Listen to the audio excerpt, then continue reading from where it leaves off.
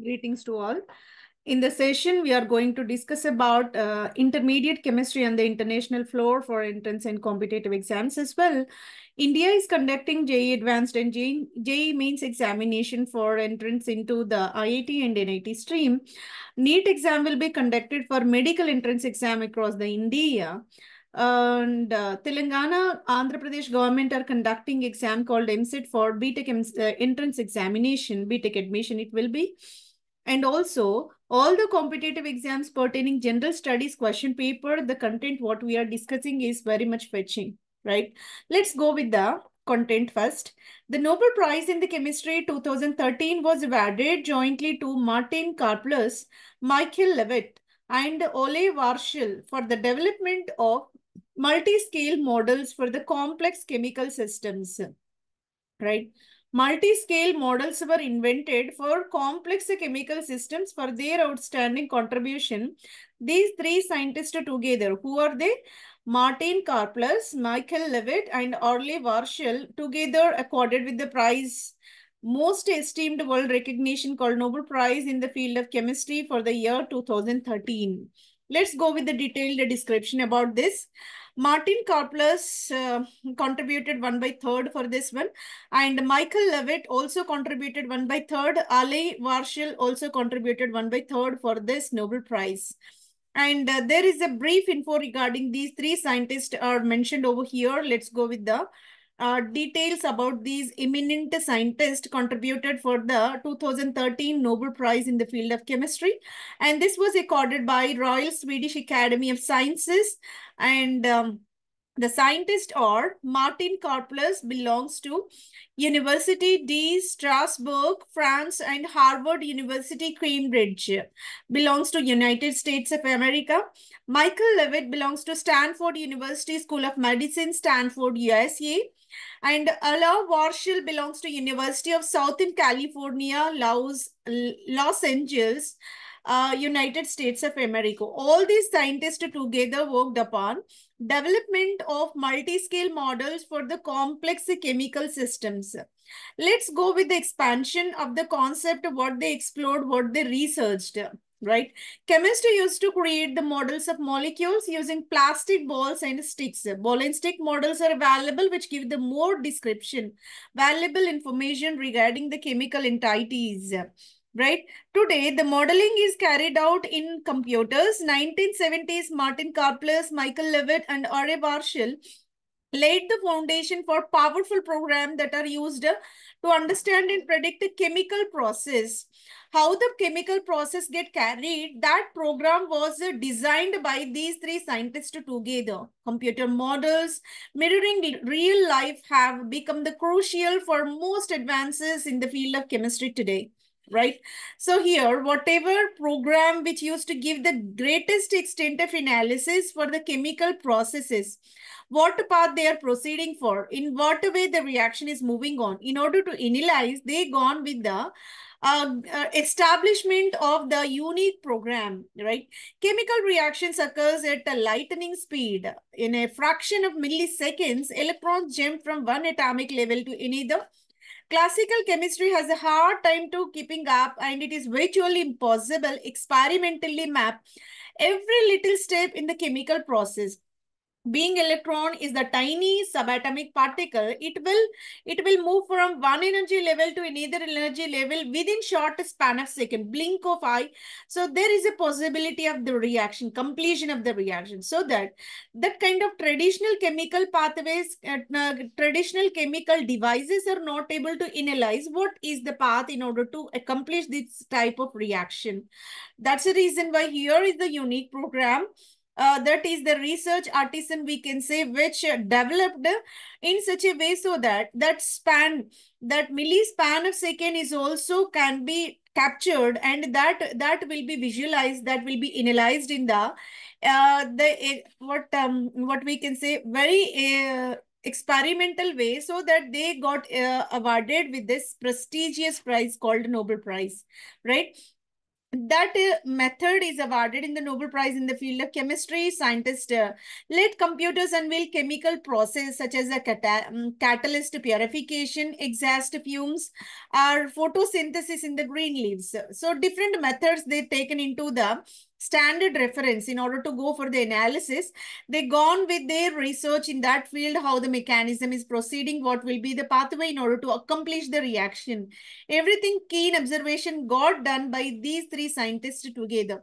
The work of Karplus, Levitt, and Warshall is groundbreaking in that they managed to make Newton's classical physics uh, work side by side with the fundamentally different quantum physics. Okay, whatever Newtonian theory which already established in sidelines with that theory, they got developed and explorated the mechanism in the field of chemistry in order to explorate this how to analyze the pathways. Previously, chemistry had to choose to use either or. The strength of the classical physics was the calculation for were simple and could be used to model really large molecules. Its weakness is to offer no way to simulate chemical reactions. For that purpose, chemists instead had to use quantum physics. So here, traditional chemistry, chemical pathways, chemical assumption, hypothesis, models will be there, but they are not giving the realistic information. Rather, they gone through the modern quantum physics methodology so that they requisite answer what requisite information what they are expecting, so that was obtained in the accurate manner by means of their pathways, right? But such calculation required enormous computing power, could therefore only be carried out for small molecules. Okay, whatever quantum physics formulas are there and their hypothesis is there, entire one is required to be computing power is required, then only we can go for their calculations. This year's Nobel laureates in the chemistry, that is 2013, took the best from both worlds and devised methods that use the both classical and quantum physics. So whatever they established, that was rooted on classical as well as quantum physics both. So both the techniques were taken into the collaboration, and a new unique program got installed, right? How the computer performs the quantum theoretical calculations and atoms target proteins, how they are interacting with the drugs. The rest of the large protein is simulated using less demanding classical physics. These many pathways are analyzed and taken into the consideration. So by means of these, they got explorated, they got advanced their research. Today, computer is just as important tool for chemists at the test tube. Simulations are so realistic that they predict the outcome of the traditional experiment. So here simulation labs will be there that will give the pre-designed kind of experimental setup in the laboratory. What we are assuming to do, what we are planning to do, that can be performed on the computer screen with the simulation lab, so that that will give the kind of preliminary idea about the entire experiment, whether the experiment is feasible or not. Entire description will be provided in a prior experimental installation, so that the simulation lab and utilization of the computer tools in the laboratory becoming essential in the field of chemistry, especially being technology is explored everywhere, so that it is the kind of technical advancement in the field of chemistry in the context of research exploration, right?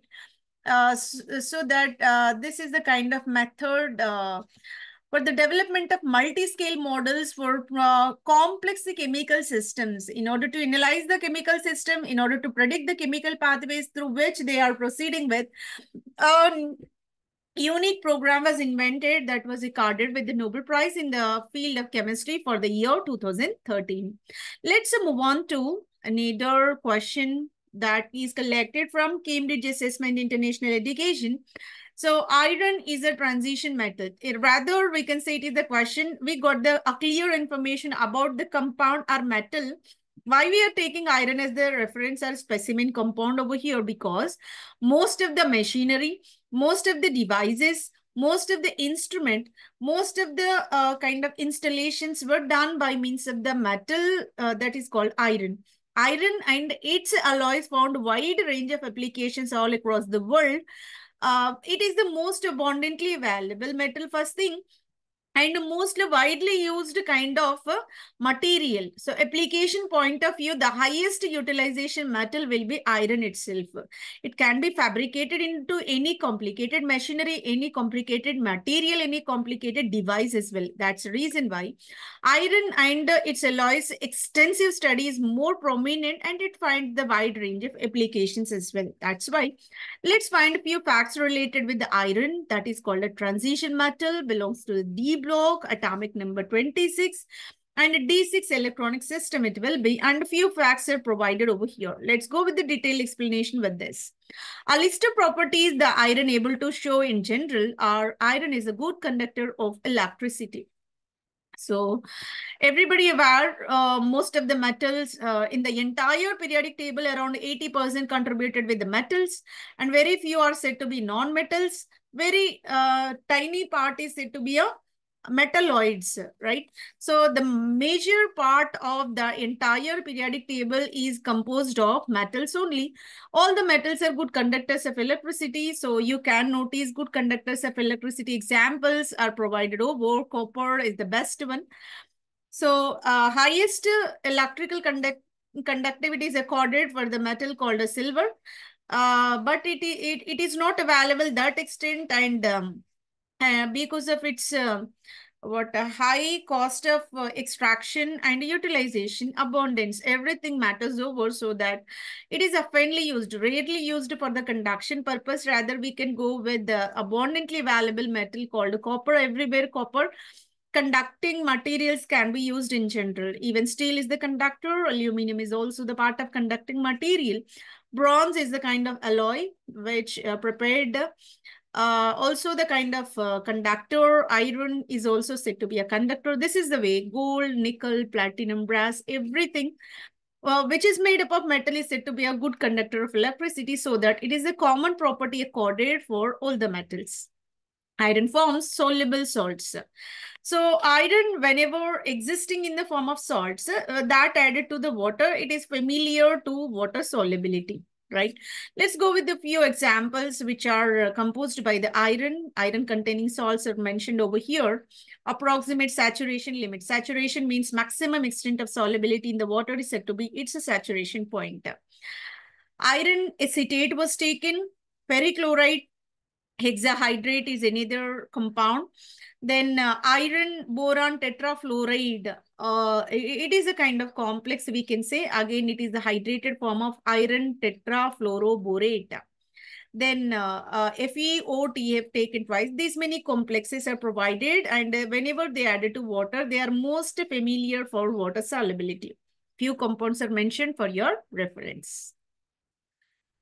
Iron forms colored compounds. Being iron is the transition metal and able to give the DD transition in general, so that we can say it able to give the colored complexes. Various colors are mentioned. Whatever color given for that box, that is the color of that complex, that compound.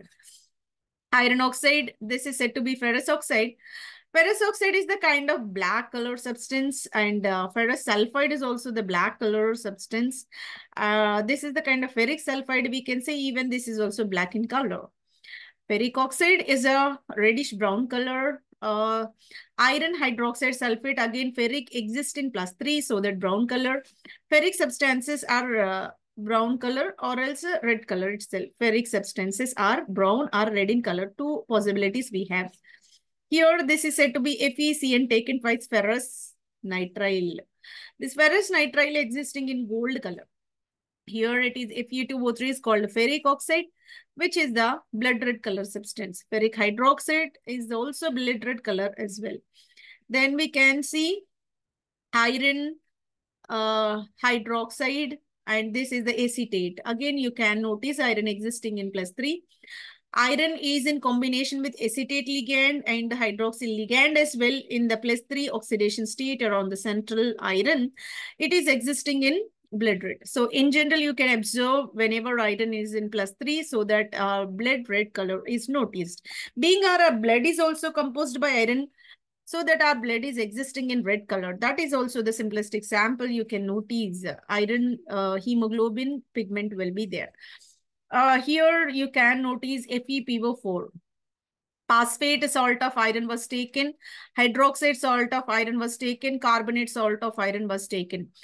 Ferrous phosphate is a kind of what greenish yellow color substance, and ferrous hydroxide is a white color. Ferrous carbonate is the white color substance, right? So here ferricyanide, if you observe, that is a white color complex. Ferricyanide is the kind of blue color complex. So here ferricyanide is existing in a intense blue color. This is the way various complexes you can notice. So these are existing in various colors because iron is the transition metal. Being d orbitals are degenerated in nature and less energy gap among, so that excitation of electrons from lower to higher d orbitals are the most common thing. DD transition is the cause for coloration of the complexes. Sorry. Iron has variable oxidation states. Not only iron, most of the transition metals are existing in various colors, various oxidation states as well. Here you can notice iron able to release electrons and gives rise to the ferrous. Ferrous in turn converted into ferric as well. This is the way iron can be converted into ferrous and ferric, so that it is the kind of ferrous ferric are the common oxidation states of the iron naturally occurring. Iron can exist in ferrous and ferric in general. But let's go with iron able to exist in +2, +3. These are mentioned in the box because these are the commonly observed oxidation states around the central iron. Apart from that, +4 is possible, +5, +6 are also existing, but commonly visible are +2 and +3 only. These are also possible. These many possibilities you can notice: +2, +3, +4, +5, +6. But among most familiar are only +2 and +3, right? And the next point we are going to discuss about acts as a catalyst. Catalyst, the role of the catalyst is to enhance the rate of reaction and cut down the time of the reaction and enhance the yield of the product. So many advantages are there and disadvantages are cut shorted. So that is the role of catalyst. Decreasing the activation energy, increasing the product yield, and decreasing the time of reaction is the aim of addition of the catalyst. Iron catalyst in the Haber process of ammonia synthesis. Ammonia synthesis is most important because it is the most important fertilizer in the field of agriculture crop plants, right? Ammonia, NPK are the most important elements to grow the plants.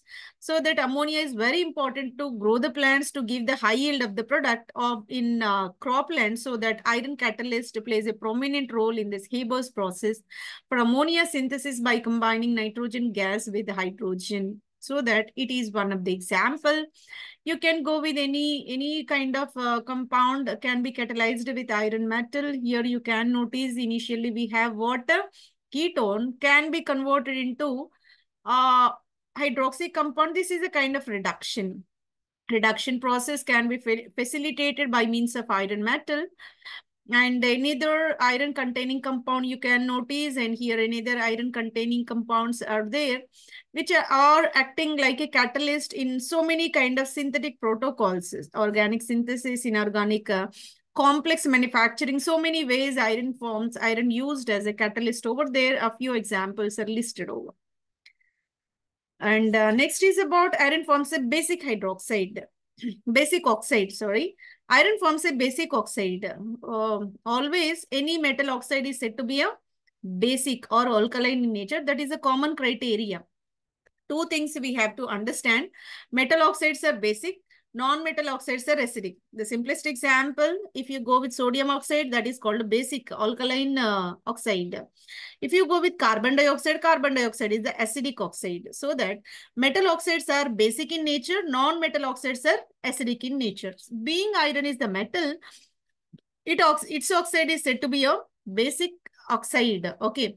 Iron oxide is basic in nature. It can be proved by adding water. Whenever water is added to iron oxide, that transformed into ferric hydroxide. Being ferric hydroxide is a perfect base in nature, hydroxide releasing in nature, so that you can say it is the basic compound. This is the way entire general characteristics of iron are mentioned. Being iron is the most abundant and most application oriented metal in the entire periodic table, so that the minimum information is very essential to know. Move on to question number 3. Question number 3 is collected from 2016 question paper 1 question. It is a geometries of ammonia complexes of nickel, platinum, zinc respectively. All these metals belongs to transition or not transition. These metals are the part of D block because zinc is also there. Zinc is called a D block but not transition, so that we can't categorize all the metals of transition. So rather we can say conveniently D block metals. All these 3 D block metals are able to form complexes with ammonia, but not with the same geometry. Their geometries are entirely different. We have to go for what nickel ammonia complex geometry, what platinum ammonia complex, what zinc ammonia complex. Nickel ammonia complex existing in nickel of D8 system. And there is a provision whenever ammonia is combining with nickel, there is a provision to get sp3d2 hybridization that accorded with the octahedral geometry. So that octahedral geometry is given in the option A and option D. Strike of B and C options with this. Move on to platinum. Generally, platinum palladium complexes are square planar. Maximum extent of platinum palladium complexes are square planar. Either it may be ammonia, either it may be chloro, either it may be pyridine, whatever kind of ligand it might be. So that platinum and palladium complexes are existing in a square planar geometry. So that wherever second option square planar, you can go for that analysis. So only A option is having square planar at the second instance, but D option is having tetrahedral. So that strike of this option D, only the possibility is A.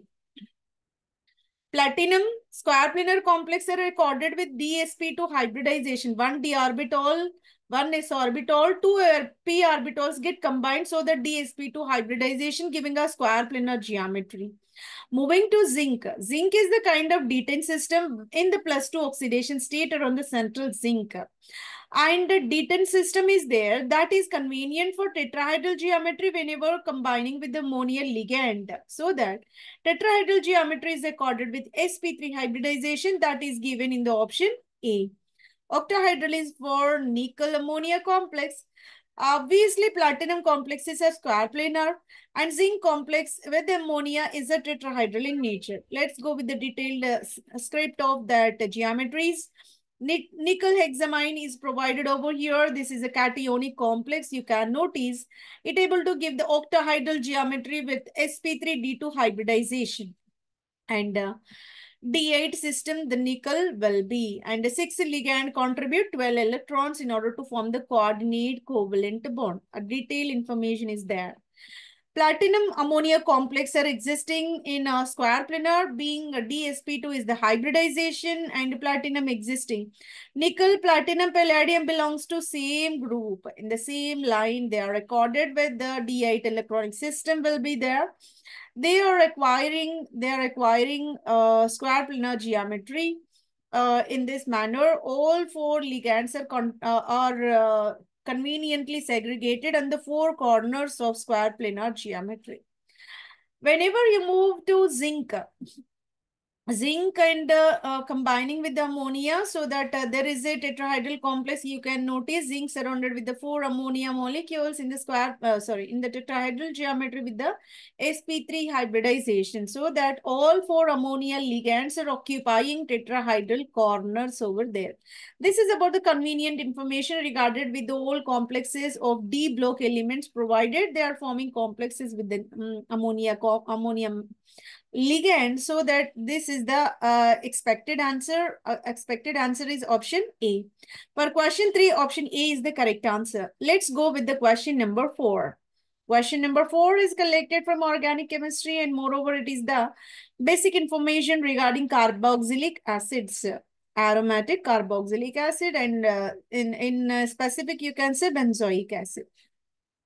The correct order of acidity for the following compounds is: initially, the compound taken is benzoic acid, where you can notice 2-hydroxy on their ortho position. Whatever subsequent uh, just side by carbons are there, those 2 carbons are said to be ortho, second and sixth positions. And third and fifth positions are regarded as meta. Fourth position is designated as para. Everybody aware about ortho positions are occupied by hydroxy on this benzoic acid. And the second compound having only 1 hydroxy. Third compound is having hydroxy at the meta position. And the fourth compound is having a hydroxy at the para position. We have to go for the irregular order of their acidity. In order to assign their acidity, the compound whichever provided, so the general compound is benzoic acid, skeletal compound is designated as a benzoic acid only. What is the effect of substitution that to be noticed over here? Okay, hydroxy is the kind of ligand which occupying on the ortho position, having higher impact on that acidity rather than meta and para position. Whoever present on the ortho position showing ortho effect. Ortho effect is more stronger in comparison to meta and para. Wherever ortho are there, you can go for that higher impact. So among 1 and 2, there is ambiguity. Again, they are squabbling each other because both are ortho substituents only. But in between these two, you can go for this compound in specific because 2 ortho positions got occupied by hydroxy. So that this is of higher priority towards a higher acidity of carboxylic acid, more as or the effect you can notice. And the next level is accorded for this compound number 2. And the next is given for meta, and least is given for this para compound. And a detailed explanation being are the substitution giving highest stability in comparison to the carboxylic acid. Carboxylate is more convenient. Carboxylate is more convenient to form the hydrogen bonding. Hydrogen bonding is a peculiar nature among the compound having hydrogen suitable to bind up with the more electronegative oxygen, fluorine, or nitrogen. In the entire periodic table, we have only 3 elements to rise to observe the hydrogen bonding for them. Whenever carboxylic acid is there, if it is losing carboxylic acid, if it is losing H plus, what happens? You can subsequently achieve carboxylate. Always the reaction is feasible whenever the product is more stable, exceptional stability if it is given for the product than the reactant, then only the reaction is far rapid. Okay, so that here carboxylate, you can notice this carboxylate is having 2 ortho hydroxys. These ortho hydroxys are suitable to form the hydrogen bonding with 2 oxygen atoms. More the hydrogen bonding, more will be the stability, outstanding stability for 2 hydroxy at ortho position. And next is accorded for the only 1 ortho position substitution over there. Only 1 hydrogen bonding is there. Later on, and this is the kind of hydrogen bonding is possible here as well. But the extent of bond is somewhat strained. A para position, there is no way provision. You can't generate because this extent of bond formation being hydrogen bonding is very weak, partial bond only, that may not go for para position. Rather, ortho is more convenient, and next level 1 ortho is more convenient. Meta somewhat it is possible. Para-Nove provision, so that you can put 4 at the 4th position, 3 at the 3rd position, 1 at the higher position being 2 ortho with the higher rate of hydrogen bonding after the removal of H plus. Whatever conjugate base carboxylate generated is exceptionally stabilized by two-way hydrogen bonding. You can clearly observe over there. This is the right representation for high stability. On the next level, one side hydrogen bonding with one substitution of hydroxy with the compound number 2. This is the way question number 4, option number A is the right answer. Let's go with the another question. Question number 5. The relation between the stopping potential and the frequency is correctly represented by work function. Here, stopping potential is given by V naught. Frequency is denoted with nu. And pi is regarded as the work function. క్రింది వాటిలో నిలువరించే potential మరియు పౌనపున్యముల సంబంధాన్ని తెలియజేసే సమీకరణం. Okay. So we have to give the relation between the stopping potential and the frequency related equation, right? Where work function is one of the component in that. Okay. The exact relation is V naught is equal to H nu by E minus pi by E. So here whatever remaining options are there may not be correct. The exact answer is option number 3. Let's see how can we get this option 3 over there. According to the question, stopping potential, cutoff potential is defined. Cutoff potential, stopping potential alternatively called as cutoff potential. This is defined as required potential for stopping the removal of electron from the metal surface. For example, we have the metal. In order to remove the electron, how much extent of potential to be supplied is called its a stopping potential, right? When the incident light energy is greater than the work potential of the metal on the incident light focused, right? Stopping potential does not depend upon intensity of incident radiation. Whatever the strength of light coming, that strength will not impact the stopping potential. On increasing the intensity value of saturated current increases, whereas stopping potential remains unchanged. Stopping potential is independent of incident radiation intensity. Okay. For the given intensity of radiation, stopping potential depends upon the frequency. Higher the frequency of incident light, higher will be the value of stopping potential. There is a direct proportionality. If the frequency value increases, stopping potential value also increases. Frequency means cycles per second. Number of complete waves that pass through the given point per second. Frequency depends upon wavelength and given by the equation h nu is equal to C1. Lambda is the wavelength, nu is the frequency, C is the speed of light. Okay. H nu is equal to C1, where it can be represented as Ke max is equal to, this is nothing but potential energy, max is equal to H nu minus pi is equal to H nu minus pi, nu is equal to C by lambda, right? You can represent the same equation, HC by lambda minus pi, so that we can write potential energy max is equal to EV is equal to HC by lambda into work function, that is represented in V naught is equal to H nu by E minus pi by E. That is in option number 3. For question number 5, option 3 is the correct answer. Move on to last question of the session, where the correct increasing order of electronegativity is. Electronegativity means whenever two atoms are combining with a covalent bond, the tendency to pull the electrons towards the atom is called its strength. That is called its electronegativity. Greater the electronegativity, more polar the covalent bond is. If you go with chlorine, both the chlorines are homoatomic, so that bond will remain in between the chlorine atoms because it equally contributed, equally shared. Whenever hydrochloric acid is taken, hydrogen is of least electronegative, chlorine is of highest electronegative. Bonded electrons are strongly pulled towards chlorine so that you can achieve positive and negative conventions and the H plus and the Cl minus.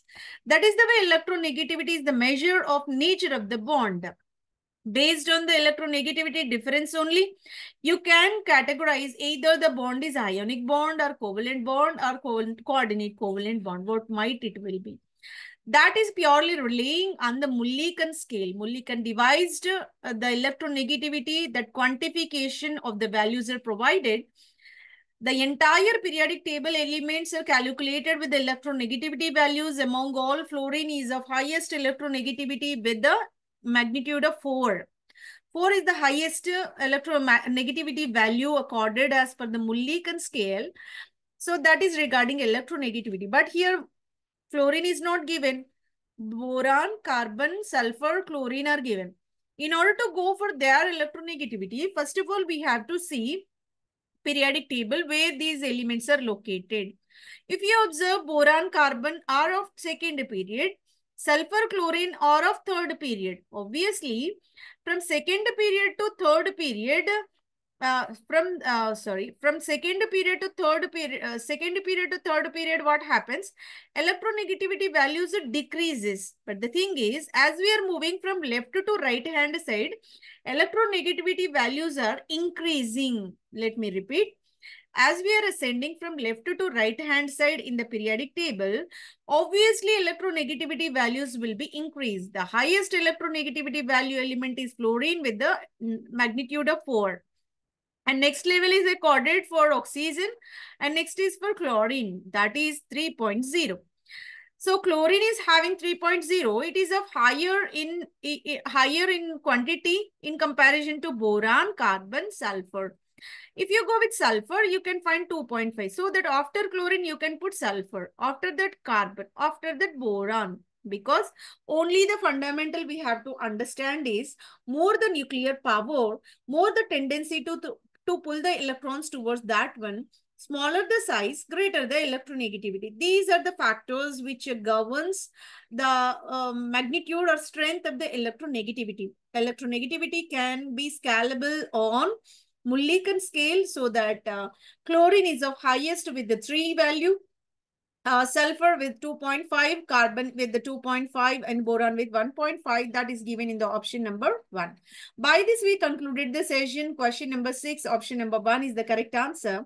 We gone with the various dimensions, various parts of the chemistry, and covered most of the valuable and repeated information in so many examinations, so that definitely whoever following the kind of sessions what we are preparing, a series of sessions conducted regularly, they definitely achieve whatever aspiring for. Whatever questions we are framing are most important for coming examinations.